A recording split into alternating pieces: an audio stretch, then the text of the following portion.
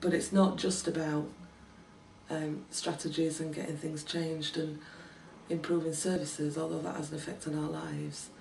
It's about meeting another carer and just being able to be, you know, and have some time out and know what's out there in terms of respite, in terms of benefit, without having to police the system yourself and go looking.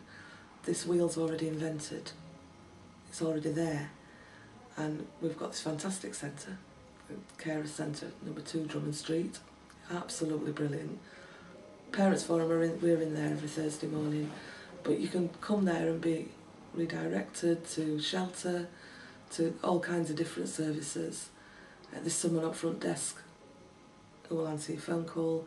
There's confidentiality, stuff's all in there. But even if you don't know if you are a carer, just come through doors. You know, come through doors and see. There's assessment officers.